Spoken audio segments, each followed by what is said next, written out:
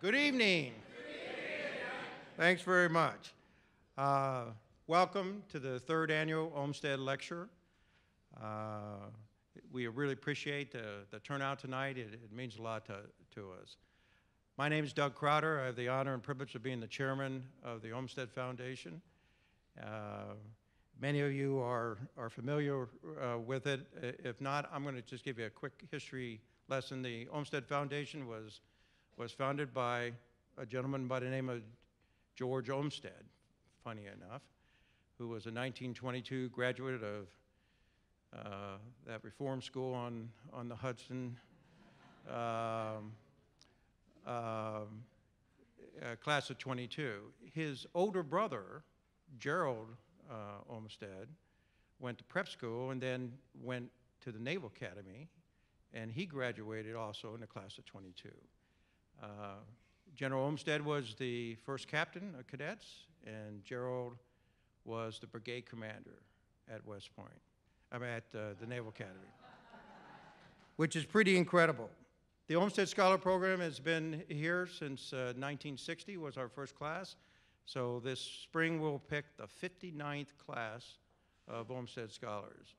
To date, 634 scholars have gone to 218 foreign universities in 60 countries and 44 different languages. The experience is very similar for all of them. General Olmsted's deep belief was that the greatest leaders must be broadly educated, and that's what his program is really all about. What are the expectations for these young scholars? And oh, by the way, I'm going to introduce some of these scholars before I turn this over to General Scott. But what we ask these scholars to do is to be fluent in a foreign language, to, when they go to the country that they're going to, have a deep cultural immersion with their families, live in the community, not on base, not part of the embassy, but really just be a student like every other student, and if possible, get a graduate degree at that university. Now, the graduate degree is not in the foreign language, meaning they're not getting a degree in French or German or Russian. They're getting a degree in the humanities for the most part, economics, politics, international relations, and that sort of stuff.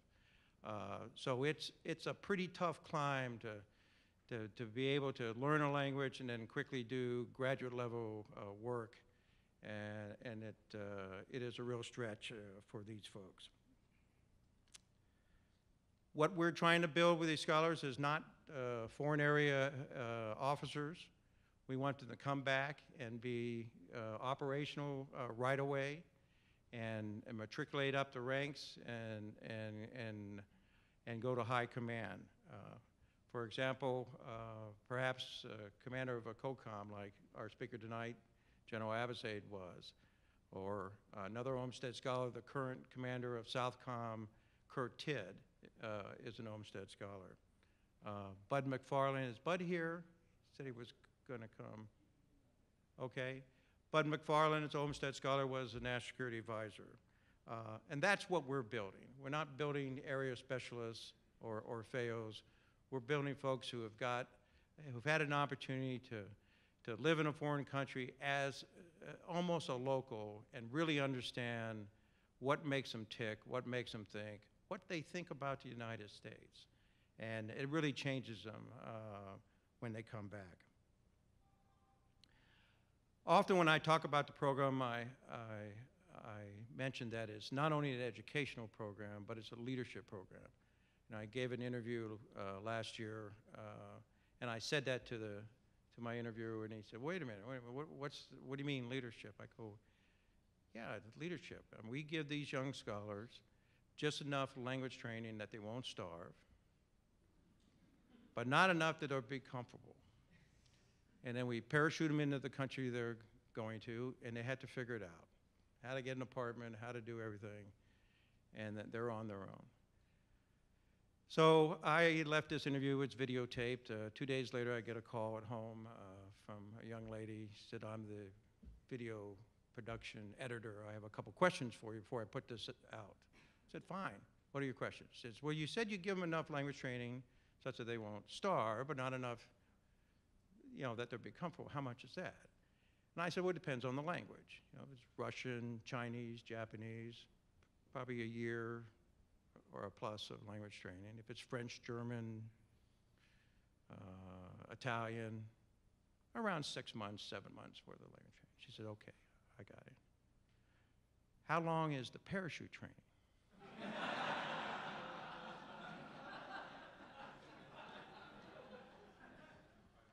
I almost said 6 weeks, but I thought I'd get out there and we'd be sued or something, or lose all our applicants. So I was only kidding about the parachute.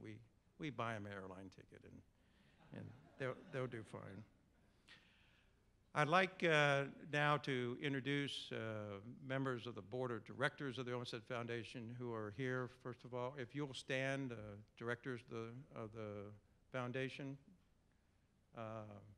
Bob McClure, Colonel, U.S. Army retired, recently retired again from the Association of Graduates at West Point.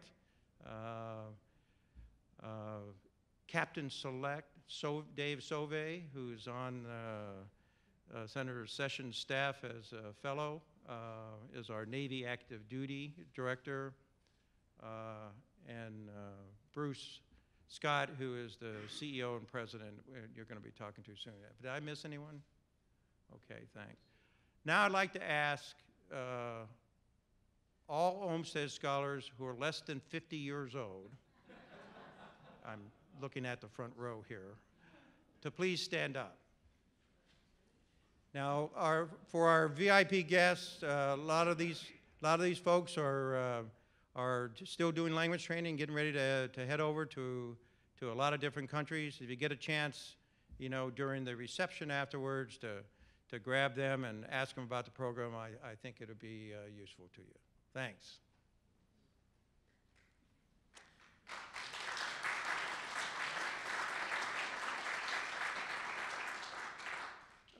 Tonight we have a special guest with us, and that's Rear Admiral Linda Fagan, United States Coast Guard. Linda, will you?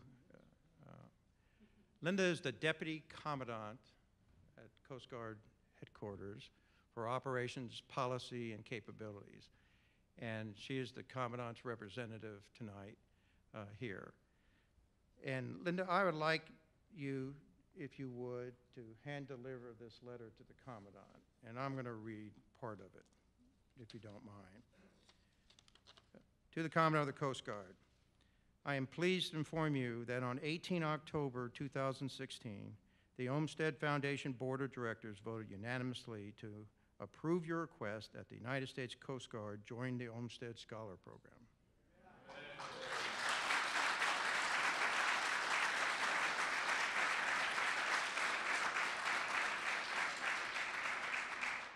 I could not be happier. There is little doubt that the Olmsted Scholar Program will only be enhanced by United States Coast Guard participation. Olmsted Foundation President Major General Bruce Scott, United States Army retired, will be our point of contact for officially accepting U.S. Coast Guard into the Olmsted Scholar Program. I ask that you appoint a point of contact to work with General Scott. I am thrilled that the United States Coast Guard will be joining the Olmsted Scholar Program as we head into our 59th year of this wonderful program. I know that our program will be even better because the United States Coast Guard is now an integral part. Signed, Doug Crowder, Chairman of the Board. On behalf of the Commandant, thank you very much. Thank you for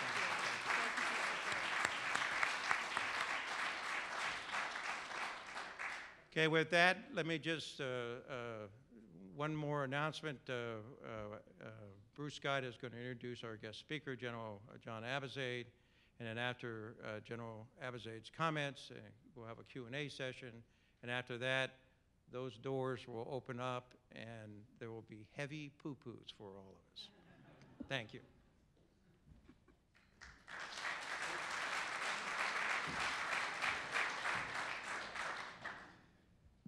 I like following another short speaker, I really do. First of all, I'd like to thank all the VIPs who are with us tonight. There's one special VIP I want to individually recognize. That John had the good sense to bring his lovely wife, Kathy. Thank you, sir, very much.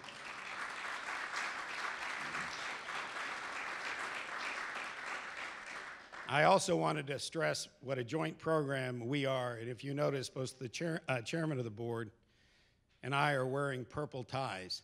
I have a purple shirt on. You know how hard it is to find both of those, okay, especially a bow tie? Well, it's my distinct privilege in honoring and introducing our guest speaker tonight.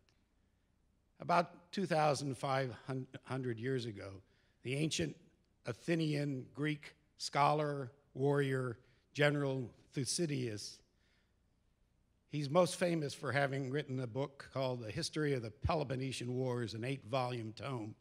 He's credited with the following remark: a society that has demarcation between its scholars and its warriors will have its thinking done by cowards and its fighting done by fools.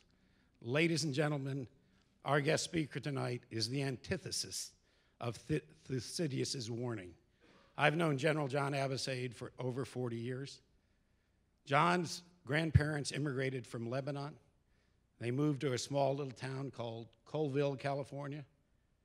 John was raised in a loving family, primarily by his father, as John's mother died of cancer when he was young. I should note here that John's father was a machinist mate, a Navy machinist mate in World War II. John worked hard in high school, studied hard, and got an appointment to attend the United States Military Academy. Admiral Crowder was confused with the name. The United States Military Academy at West Point. John graduated in 1973 and did what all great West Pointers want to do: infantry, airborne ranger, and go off to scenic Fort Bragg and serve in the 82nd Airborne Division. Well, about 4 years in, I learned that John had applied for and accepted an Olmsted scholarship. And I looked it up and I said, my God, John's going to have to learn Arabic. And he's going to go study in Amman, Jordan. I said, what is he thinking? We've got 260,000 soldiers in Europe ready to fight off the Russian horde. That's where you've got to be focused. There's not a chance in hell we'll ever be fighting a ground war in the Middle East, okay? That may explain why I'm a retired Major General, okay? So John and Kathy learned Arabic. They go to Amman, Jordan.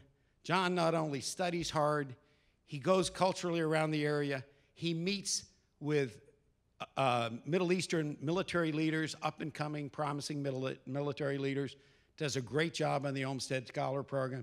The Army selects him to go to Harvard, where he gets a master's of arts in Middle Eastern study. Now, he's been away from troops for a while. It would be easy to kind of stay on that path, but John's a warrior. He demanded to get back right in with the infantry, and they gave him the creme de la creme of all infantry assignments. A line company. A company, John? A company, 1st Ranger Battalion, Hunter Liggett, Georgia. Now, this is where this part of the introduction gets exciting. 33 years ago today, 33 years ago today, John and his band of brothers, fully combat loaded, mounted up into C-130s, strapped themselves into web seats, and went on the most miserable 6.5-hour plane ride you could possibly imagine to a tiny little island in the southern Caribbean called Grenada. The plan was for the C-130s to do a rapid landing, combat assault out, seize the international airport at Port Salinas, but en route, they found the Cuban construction workers and the mercenaries had parked construction equipment in the middle of the runway.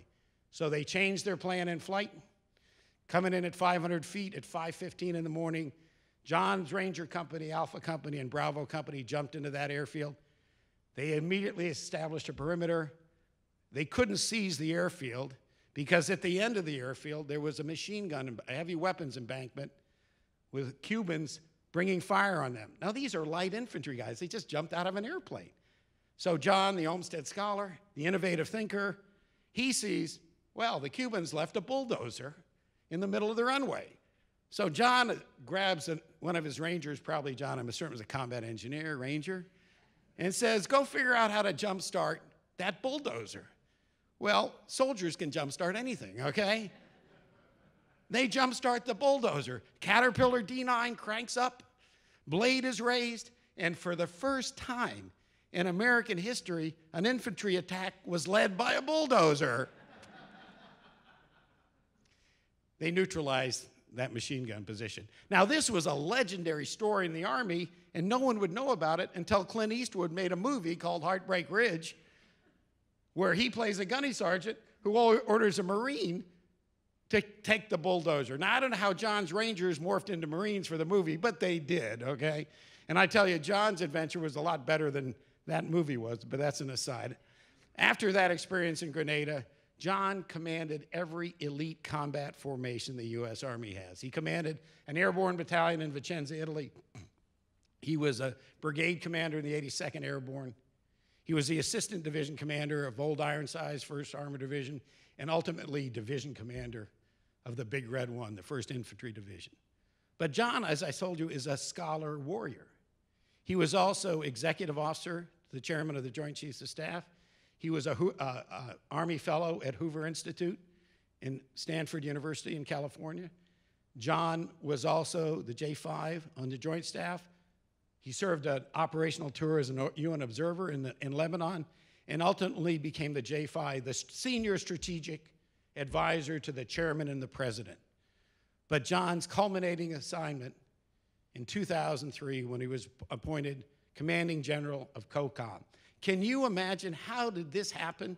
We have a general officer fluent in Arabic who by the time when he takes command, all of his young buddies that he met in Amman are now leading their military, and he's overseeing 2 ground wars in Afghanistan and Iraq.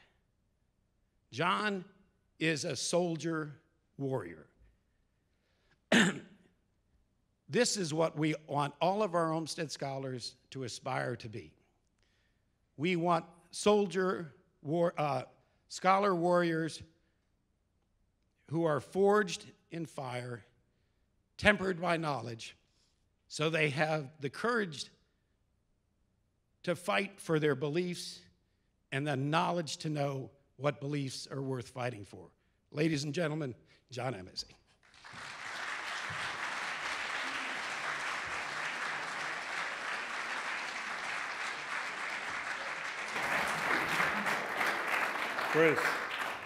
Bruce, I have 5 minutes left. Thank you, Bruce. Thank you very much. Congratulations to the Coast Guard. We're delighted that you're now part of the team. If I'd been on the board, I'm not sure which way I would have voted. No, the Coast Guard's a great service. We're delighted to have you. Get that out of here, Bruce. Thank you. Give it to a Navy guy. George Olmsted, West Point, class of 1922, as a matter of fact, was the last West Pointer to see Army win an Army-Navy football game.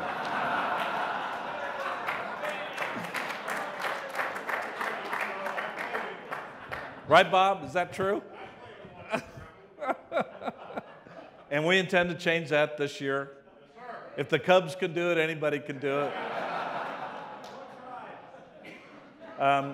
All of you Olmsted scholars, everybody here in uniform, all the friends of the Olmsted program, thank you very much for being here. Kathy and I are delighted to be here. We love this program. It's one of the world's greatest programs, and the incredible talent that comes out of people that have been out there and done what we want Olmsted scholars to do is something that you need to pay attention to. And those of you that are leading your services, and many of you are in that position today, think about hiring an Olmsted scholar. It doesn't matter whether they speak Russian or Chinese or Arabic or whatever the case may be. They will be a good member of your team. Why? Because they know the world and they're not afraid of it. And when I look around today, and I'm not going to talk politics, no politics tonight. Geopolitics I'll talk, but no politics tonight. When I look around the world today, there's too many Americans that are afraid of the world out there. And we need to go out there, we need to be part of it, we need to help solve its problems. And when we help solve their problems, we help solve our own. Kathy and I went to a high school of 110 people in the mountains of California, up Colville, Bridgeport. Some of you may know it. Anybody know Nevada at all? It's near Nevada. Not Nevada, but Nevada. It's a great place. When it came time to retire, we said, okay, let's go home. You know, we've had a lot of fun, let's go home. But people in Washington, they can't understand, why in the world would anybody want to go back to Nevada to retire up in the Sierra Nevadas? And I'd tell them it's beautiful, we grew up there, et cetera, and after a while I get tired, answered the question. So I finally say, hey, look, it just reminded me a lot of the Afghanistan-Pakistan border area. Everybody hates the federal government. They're all heavily armed. There's a certain amount of drugs going back and forth across the border. And most importantly, when you're a retired general, you can lead a militia.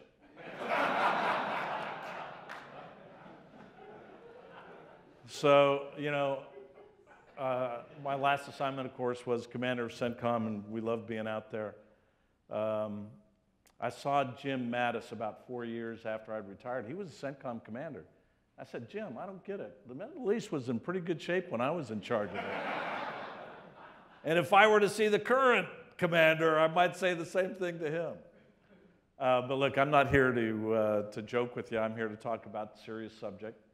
I want to talk about stability in the Middle East. I want to talk a little bit about some of the observations I had from running around out in the Ukraine here recently. And I am now the senior U.S. appointed advisor to the Ukrainian Minister of Defense. I'm delighted to do that. I will have to learn how to speak a few words of Ukrainian.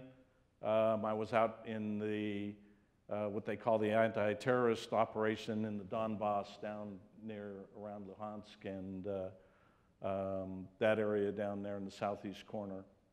I was out in the west watching American troops training Ukrainian troops, and I want to talk a little bit about that. When I was, one of the last things, one of the great opportunities I had as a CENTCOM commander is I had 25 different countries in my area. And one day, Secretary Rumsfeld, and you've all heard that, you know, he never talked to us generals, but I talked to him a lot. He called me up and he said, hey, General Abizaid, I'm looking at the map. You got 25 countries, but I'm looking at the map, and you don't have Syria and Lebanon. And I want your opinion. You also heard stories, he didn't ask us our opinion. Not true. And I always gave him my opinion. I said, well, what is it, sir? He said, well, I noticed you don't have Syria and Lebanon, and I'd like you to put them in your area. But before I do that, I want your opinion about that. I said, sir, we got a war in Iraq, got a war in Afghanistan, smuggling off the coast of Somalia, terrorism in every one of these countries, all sorts of problems everywhere else. So all things being equal, I don't want it. He said, well, thank you for your opinion. You have them. And I said, well, Mr. Secretary, could you please give me North Korea and Haiti then? He was not amused by that comment.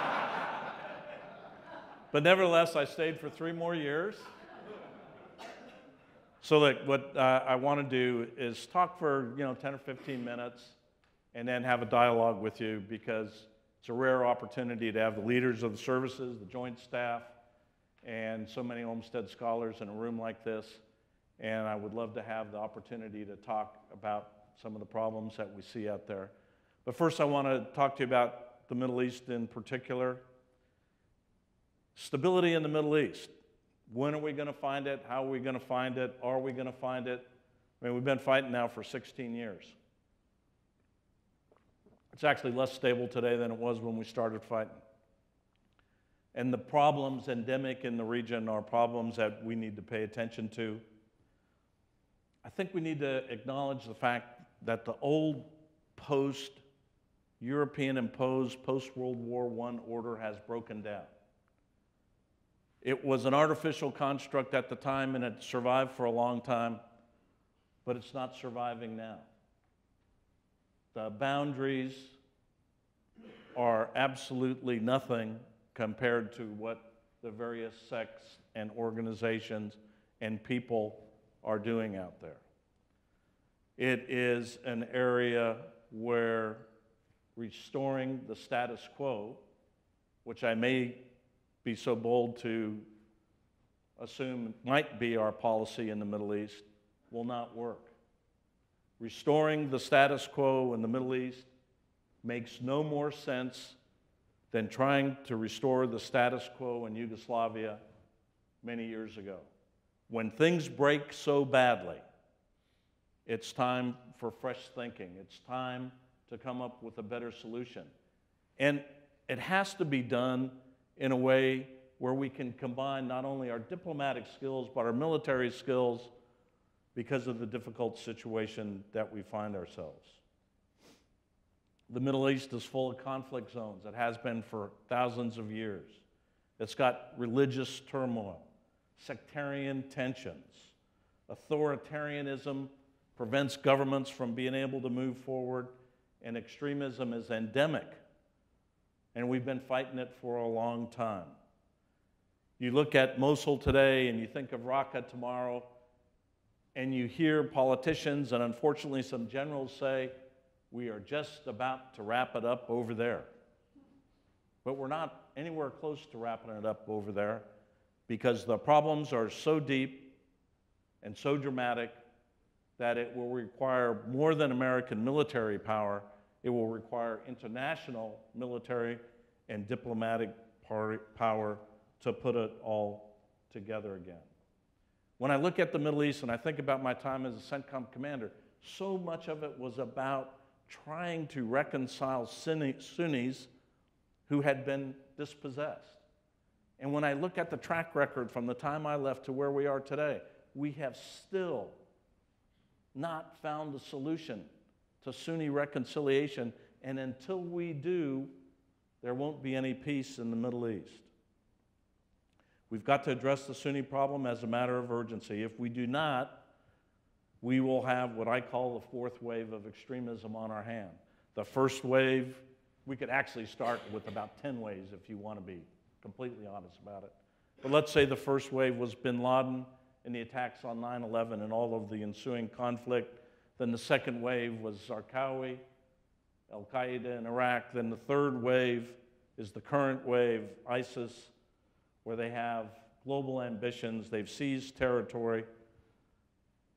But when I think of the ideology that they represent, and I think of the way that they're fighting, and I think of what has happened with the first, second, and third wave, I'm pretty much of the opinion that after we take Mosul and after we take Raqqa, there's liable to be a fourth wave. And I'm not quite sure I know where it will be, but I'm pretty sure that it will be out there. And we will have to face it, and we'll have to be tough about it. But we have to think differently about it. We have to give the good people in the region an opportunity to have a better future. And so far, we've been able to find those solutions. Stability can only come through Sunni reconciliation. I said it before, I say it again. The road to accountable government is a road that the international community has to get on. It has to force unaccountable governments, which is almost everyone in the Middle East, to be more accountable. Let's just be accountable before we're democratic. Let's be accountable to our people. Let's give our people a better chance for the future.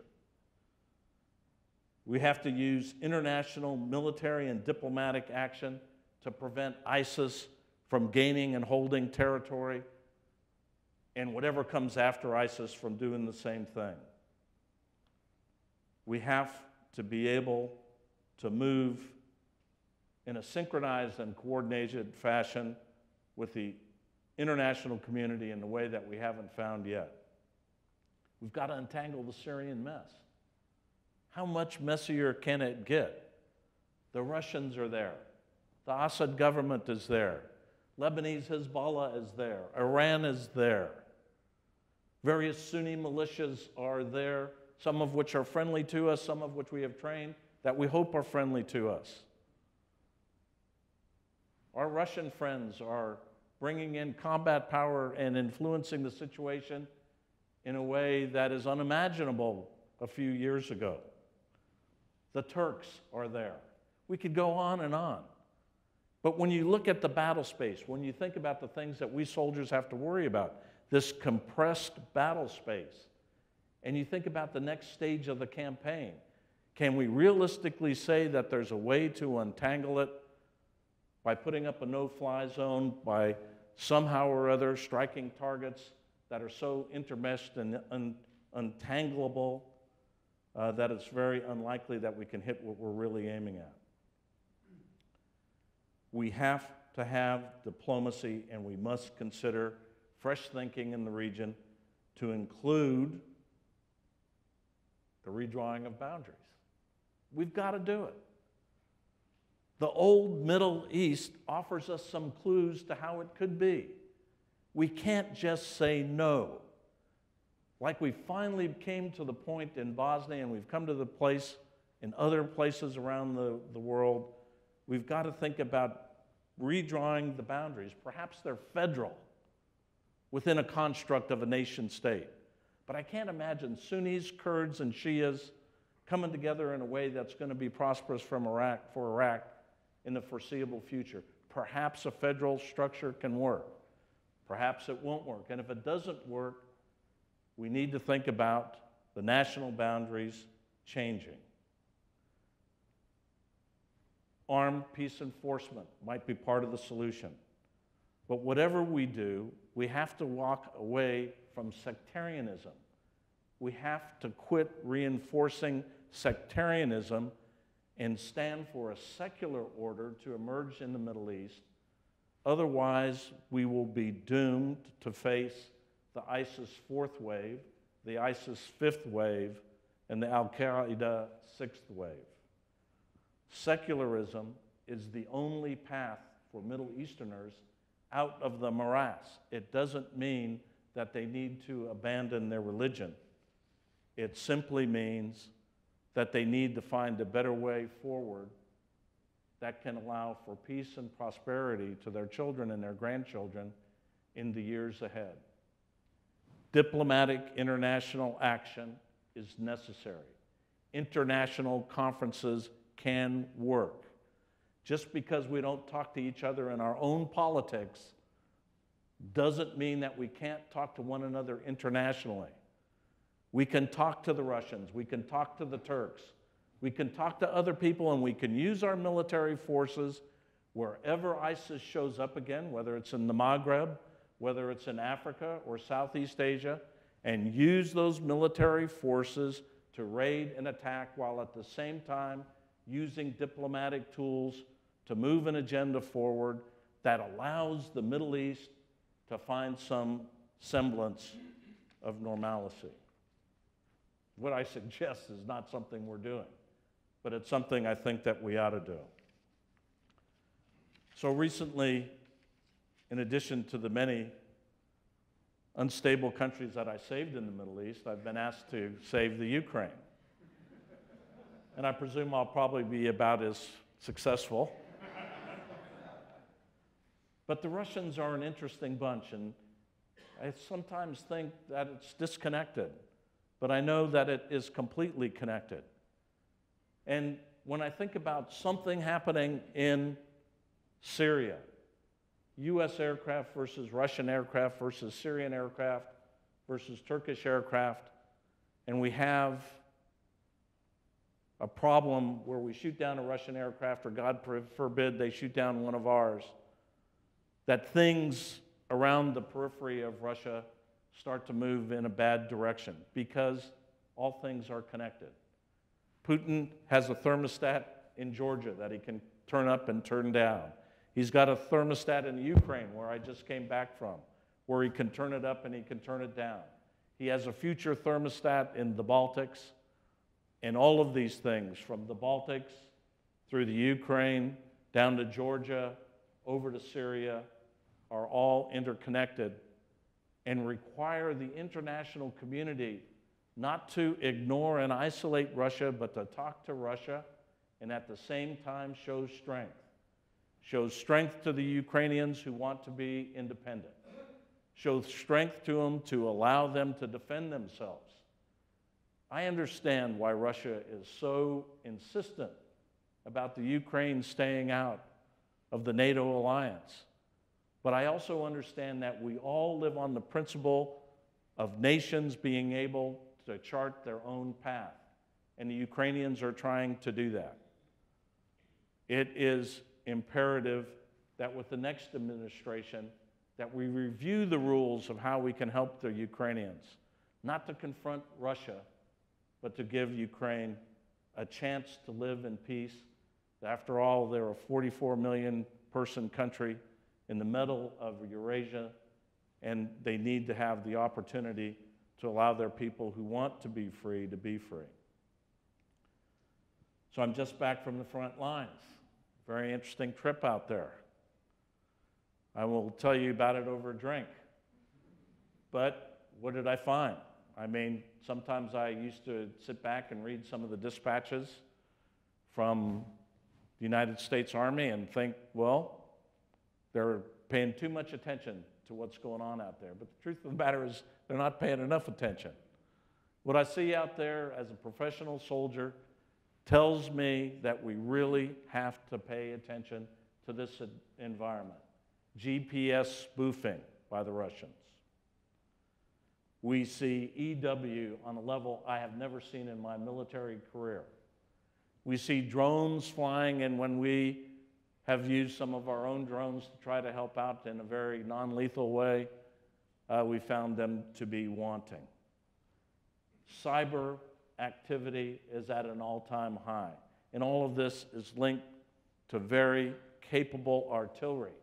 And this is not even talking about the special forces and Spetsnaz that are embedded in to the Donetsk and Luhansk People's Republic's separatist forces. So we need to go to school on what's happening there.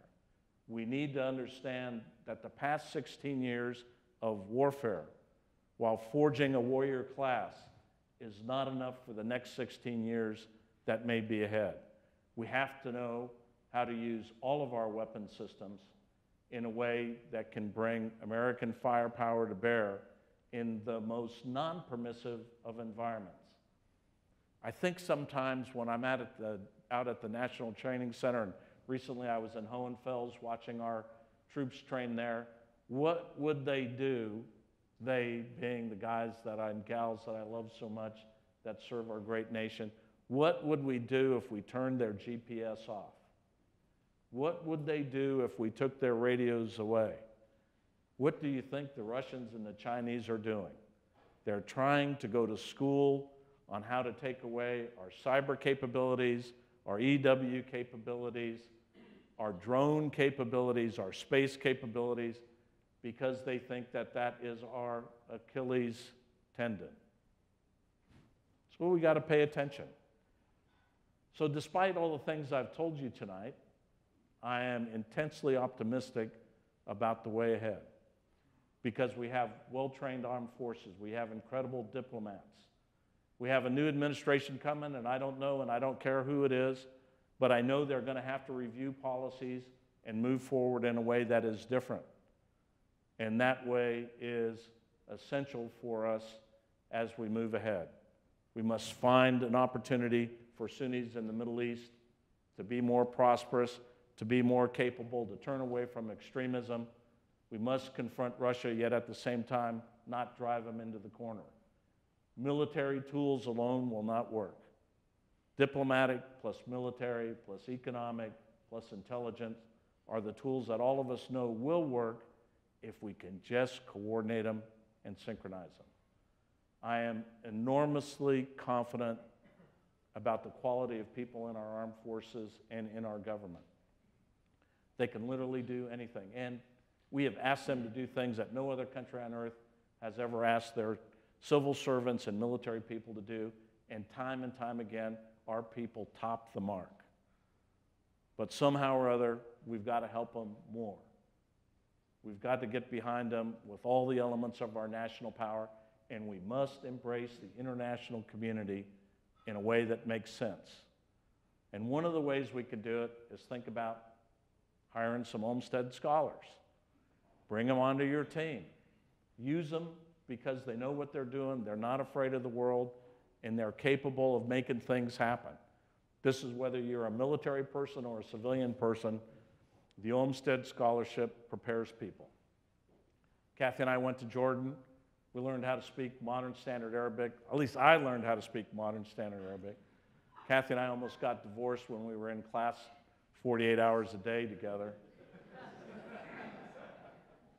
So once we avoided that bullet, we were good. But then, I went to the University of Jordan. At first, I went to the embassy, and they said, hey, we don't recognize the Olmsted Scholarship. Sorry, we have nothing we can do to help you. Later, they did. I rented an apartment. Kathy called it the Fuhrer bunker. Then I went to the University of Jordan. I started talking to the administration people, and I used modern standard Arabic, and it was like going up and say, how art thou?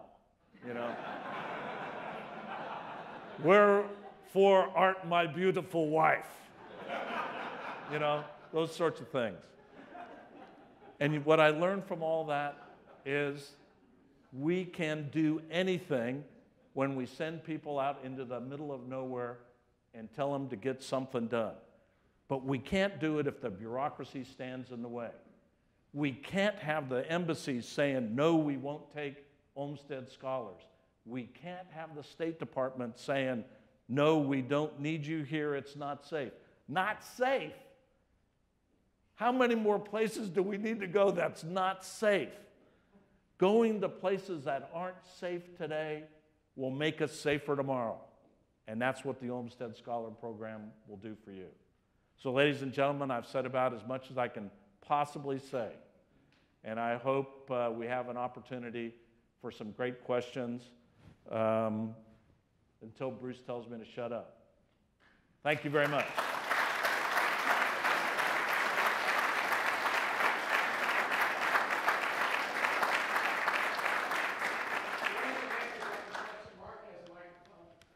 All right, no question too difficult. Remember, I've testified before the Senate, and you will have to stay here for the answer. Well, thank you for your comments. I have a question. So after the war in Germany, we stayed. We stayed in Italy. We stayed in Japan. We stayed in Korea. Should we stay in Iraq and Afghanistan? Should our footprint there look like our footprint in some of the other countries that we've aided over the years? That's a wonderful question, and should we stay or not stay, and can we stay in the matter of what we did in Germany, what we did in Japan, what we did with Korea, et cetera. In Germany and Japan, they were ultimately defeated. I mean, they were not just defeated a little bit, they were devastated. And they surrendered. We sometimes think that war is all about liberating people and going after bad guys, but the truth of the matter is it's much more complicated than that. And once you make the decision to cross the border, you have to think beyond getting rid of Saddam Hussein or Bashar al-Assad or any other dictatorial person that we have decided to villainize, because it's really about, can we make the region stable for the good people that are in the region in a way that makes sense for them? And can we do it with a low intensity footprint? By that I don't mean hundreds of thousands of troops. I mean enough to make a difference. And I'm not convinced that huge numbers of troops ever made good sense in the Middle East. It didn't work for the Romans, it didn't work for the British, and it didn't work for us. But the right number of troops, which I think we're starting to move towards over a long period of time, and a willingness to use our air power, sometimes sparingly, sometimes not, and to use our forces, and by this I just don't mean special forces, is an important thing for us to be willing to do. And I believe that the notion of a special forces only army is the wrong notion. You have to have a full portfolio of naval power, air power, ground power, that you're able to use to deal with whatever situation may confront you, but then you have to join it up with diplomacy in the international community. So are we going to spend more time in the Middle East? Yes. But you know, one of the things I have to admit has been a huge change in my lifetime is the fact that we are not completely dependent on Middle Eastern oil the way that we were. Our allies are, but we're not. And that creates a geostrategic opportunity for us that we haven't had in a long time, and we should take advantage of it. So less walk away completely, no, but consider changing boundaries to give Sunnis an opportunity for some sort of a federal state, especially in the area that encompasses Mosul and out into the eastern provinces of Syria in particular. We need to consider that. Yes, sir? Yes, Bob? Go Army. You still remember those words, right? Even though you're... Sir, you mentioned the nations of the Middle East becoming more secular, which I totally agree with. And I'd like you to revisit one nation there, Turkey. Yeah, thanks. That nation, becoming the nation that will become more secular. And I have to say also, I had lunch today at a Turkish restaurant on the plane, and the owner of the restaurant told me that his brother-in-law, a member of the Turkish military, has just thrown in jail another 41,000 other people. I don't know if that number's correct or not, but I'm just saying, we see, Turkey is a wonderful nation, it is perhaps the most secular of the Middle East nations, and I've talked about it before. How do you see that playing out in terms of Yeah. secular? I'd ask Joe Anderson or Billy Melville here to, tell me what in the world's going on out there today with regard, to day-to-day stuff. I just know what I read in the newspapers. Turkish forces in the middle of this, operating in a way that is not countenanced by the Iraqis and the Syrians and others, is a dangerous sort of thing.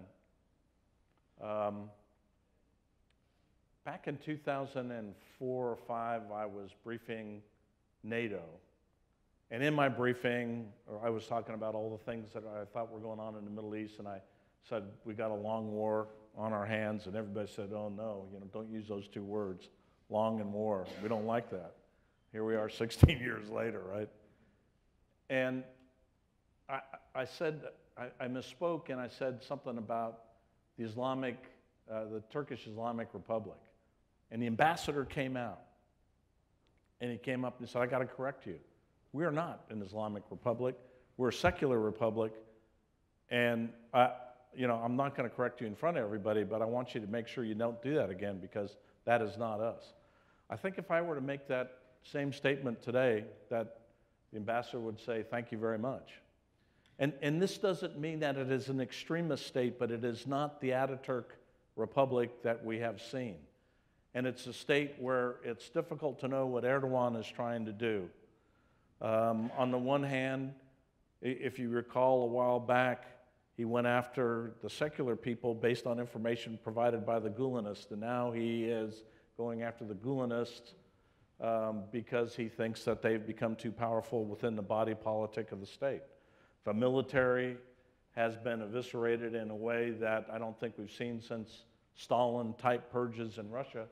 Although he's not killing them, he is putting them in jail. I mean, the Russians back in those days did not spare anybody. But it's dangerous for NATO, and it is worrisome for NATO. But on the other hand, we can't live without Turkey. It plays this essential role of a state in NATO that is essential for the defense of NATO. It's essential for the southern flank. It's essential for peace in the Middle East. And what we have to do is work hard with the Erdogan government, which does not want to be isolated, which sometimes says extreme things, but on the other hand, when you look at their actions, they are explicable. And I think that we need to continue to reach out, especially the United States, continue to reach out to the Turks. They still want to be part of Europe more than they want to be part of the Middle East. But history is an interesting thing. As much as things change, they go back to the way they used to be. And Turkish role in Central Asia and the Middle East is not to be denied. They can be the great bridge between NATO and the Middle East and Central Asia, but it requires a lot more patience on our part to keep them on the team. It's a great question, Bob. Thank you. Yes, sir. Well, thanks very much for speaking to us tonight. My name is Chris Ensley. I'm a Coast Guard sailor, and I appreciated your comments regarding cybersecurity in Russia. And I just wanted to ask, with a nation state that has utilized cyber tools, relatively inexpensive cyber tools, to affect, in some ways, the democratic processes here in America, how should we as a country respond? You talked about using a whole of government approach, but how specifically, what tools should we look to respond to what Russia has been doing?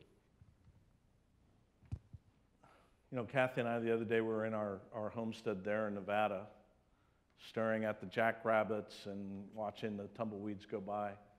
And all of a sudden, just about all of our stuff stopped working. I think it was on Friday. And there's a big denial of service attack going on. The whole reason I moved to Nevada is so I didn't get a denial of service attack. Matter of fact, I was hoping not to get any service. But are we, you know, I don't know the classified things that are going on in the cyber world, but the cyber world has yet to be properly organized and governed. Every other aspect of the international community of this more and more globalizing planet of ours has become somewhat governed in some fashion, either by international agencies or by like-minded countries finding a way to govern the highway, the airways, whatever you might think it is. And it's hugely important for us to start to govern the cyberspace before something happens that takes people's lives, which is inevitable if we keep doing what we're doing. And by we, I mean the Russians in particular, the Chinese. When I look at our future, you know, we're going to have a long-term problem in the Middle East. We're going to have long-term issues with the Russian as a near-peer competitor. And of course, we haven't even talked about China tonight, but we know that there will be growing competition with China, if not tension, over places like the South China Sea and other places. It's inevitable that great powers will have friction, but it's not inevitable that we need to have war. But if we don't start to govern the internet space in a way that is agreeable to nations, I think we're going to have more and more trouble. We need to separate the criminals that are out there, which are many, from the nation states that are working and moving in that area. And when the nation states hire criminals and use criminals, we've got to figure out a way to move forward either in a retaliatory fashion or move forward in a way that allows us to be able to say that our cyberspace is as safe as our airspace. Come on, Olmsted scholars. Yes, sir. Air Force. Does Air Force have a football team? Yeah. Thank you. Thank God. So you started off talking about Sunni reconciliation, and I know this driven in part at least by a very active Iran, and wanted to know what your thoughts were on the recent nuclear deal and what you think we should do about Iran and its ambitions in the region. So when we think of Iran, we think of Iran as a Shia extremist state, as a unified Shia extremist state. Yet when you look at the polling that comes out of sensitive and unsensitive places, you find out that the place the United States is the most popular in the Middle East is in Iran. When you think of Iran, you think of people that urged Hezbollah to attack our Marines about same amount of time ago as we were in Grenada. And you think about them pushing the Israelis out of the Lebanese buffer zone in southern Lebanon. You think about them now sponsoring all sorts of training activity and actual military activity on the Syrian battlefronts. You think about them in Iraq attacking our own troops. But you also have to think of Iran as one of the great civilizations of the world, with a very educated population, with an opportunity to break out of this extreme state that has temporary control. And the extreme state of the Iranian Revolutionary Guard's Quds Force, of the mullahs, that's not the state that will survive. And if it is our strategy to gain time, we need to gain time with the Iranians, and talking to them should not be ever out of the equation. It should be part of the equation. I can remember as a young officer in the Soviet Union days, we were always prepared to go across the East German border if necessary, or, in my earliest days, have them come across the border. And at the same time, we were never afraid to talk to them. We talked to them because we had to. We have to talk to the Iranians. And we have to find ways to encourage moderation within Iran, because moderation matters in Iran. Islam in Iran is different than Islam in Saudi Arabia. The place of women in Iranian society is surprisingly strong.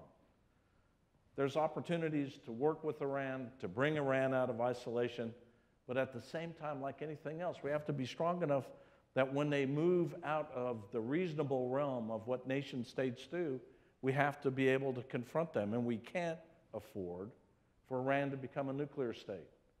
We really can't afford for North Korea to be a nuclear state, but they are. We can't let the world continue to nuclearize at a point in time when we have tensions with the Russians and tensions with the North Koreans and potential tensions with the Chinese. Our worst nightmare is that we return to the bad old days when we live under the umbrella of nuclear weapons. I think, unfortunately, we're coming closer to that than we may want, and we're going to have to pay attention to that. But we should not exclude the Iranians from the opportunity to be part of a solution to a better Middle East. They have their own view. The mullahs want to expand. They want to cause the Shia extremist ideology of theirs to spread. But I'm telling you, it is a spent force. And if we stand up to them and we act wisely and we use military force wisely, we partner with the right people in the region, and we provide a path for Sunni reconciliation, it's my opinion that Iranian power will be rolled back. Good question. Yes, sir. My name's Christian Deegan. I'm a son of Michael Deegan, Olmsted scholar, studied in Heidelberg, Germany. I'm interested in your experiences in Ukraine. In 1998, George Kennan in the New York Times said that he was worried that Eastern expansion of NATO might prove to be a tragic mistake and might lead to a new Cold War. Certainly in Russia today, we see an illiberal bent in leadership and paranoia and possible imperial ambitions.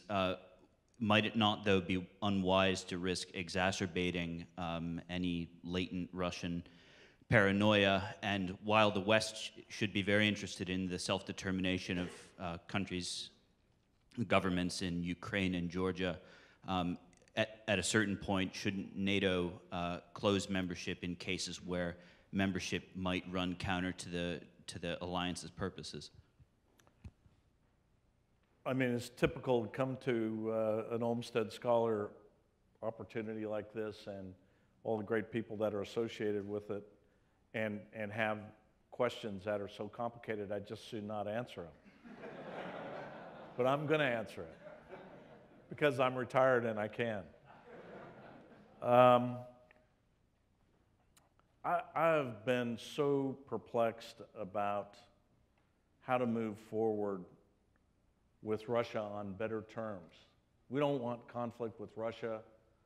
I don't really believe the Russians want conflict with us, but their aggressiveness is actually more than I've seen in a long time. A European state to move into other European states with armed forces is a very, very bad sign.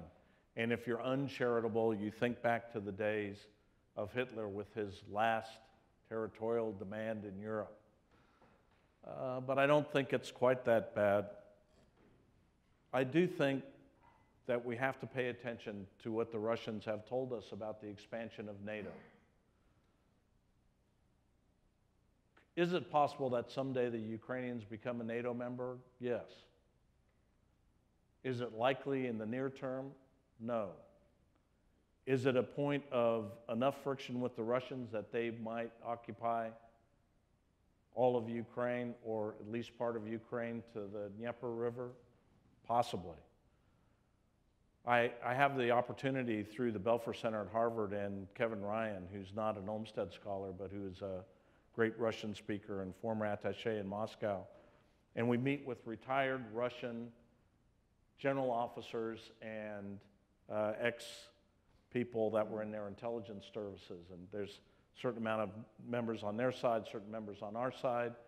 And we can never meet in Russia or the United States because both teams have somebody that's persona non grata from the other country. But we do go to nice places. And we were in Serbia recently. The Russians like that. We were in Morocco. I like that. You know, I mean, it's pretty good. But in each year that I've gone to these meetings, the Russians have become shriller and shriller and shriller. And their message has become very, very clear. You moved too far east. You said you weren't, and you have. They started out the last meeting with everyone on the Russian delegation side saying, "Spasiba," you know, thank you. And they say, and you know, we're sitting there saying, what is this all about? And so then the key guy says, we're thanking you because you've made us so much stronger with the sanctions. We would rather eat grass than succumb to your sanctions.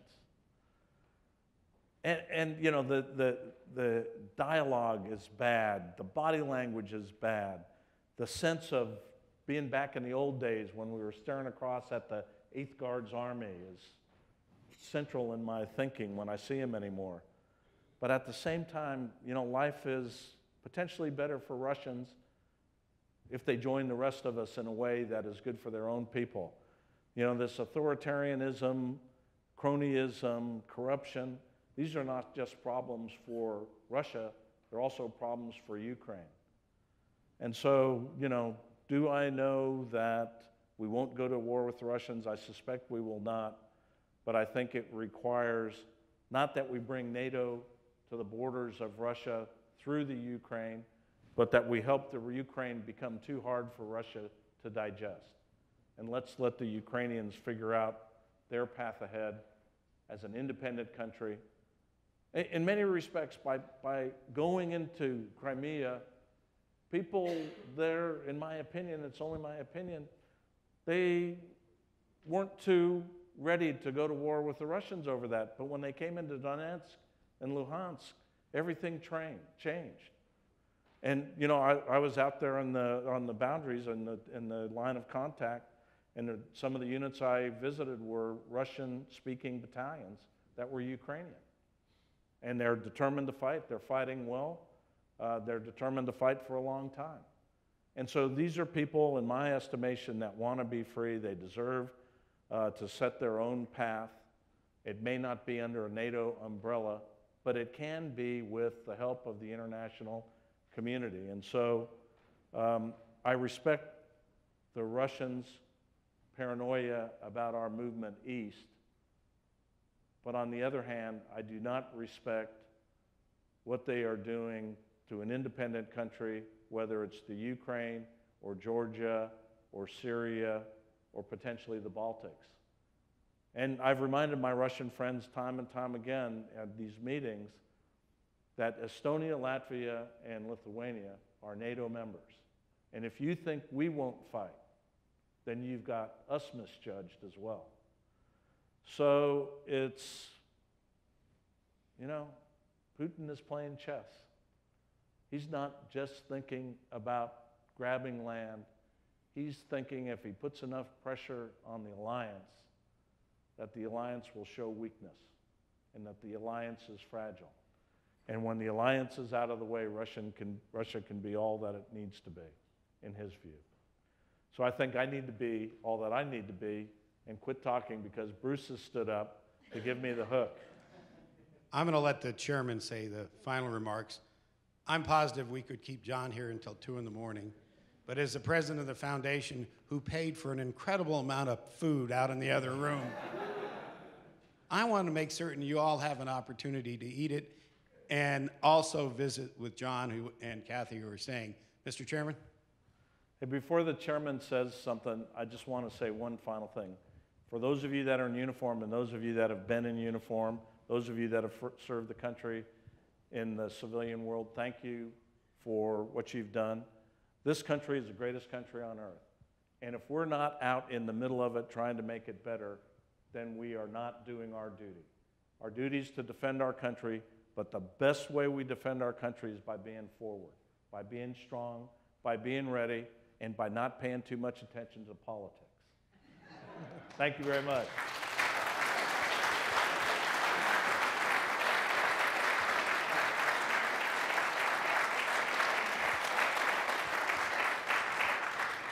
John, on behalf of the Olmsted Foundation, thank you so much for this great evening of enlightenment. And now, if you'll join us for some cheer next door.